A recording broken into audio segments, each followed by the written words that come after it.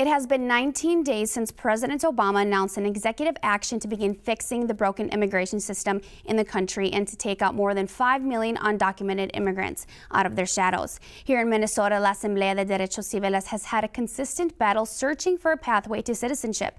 Leaders of the group say they are looking at the president's order as a small victory on their end, but know the fight continues for another 6 million. Emilio Ramos has more. De mi propia historia, 13 años. It has been a long battle searching for a defined path to citizenship. No hemos parado.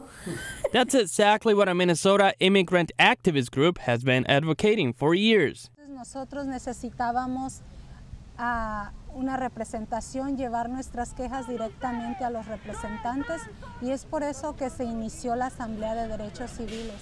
Many times challenging the law, raising a voice for an entire community in need.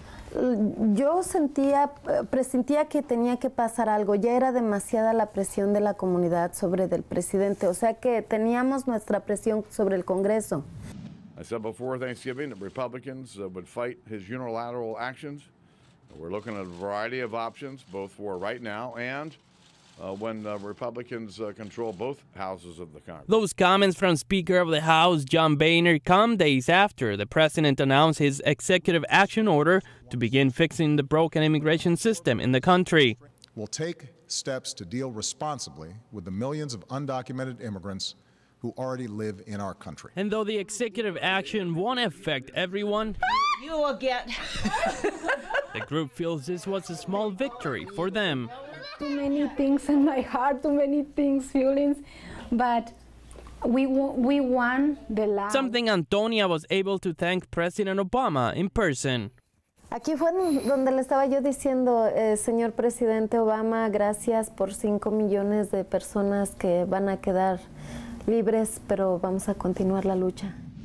The group now focuses on making sure the undocumented community prepares their documents so when it's time to apply, they are ready. 17 states have sued the president, claiming putting a stop to deportations is illegal. Let's look at some interesting numbers. In 2009, the Pew Research Hispanic reported 11.2 unauthorized immigrants were living in the U.S., making up for 3.5% of the nation's population.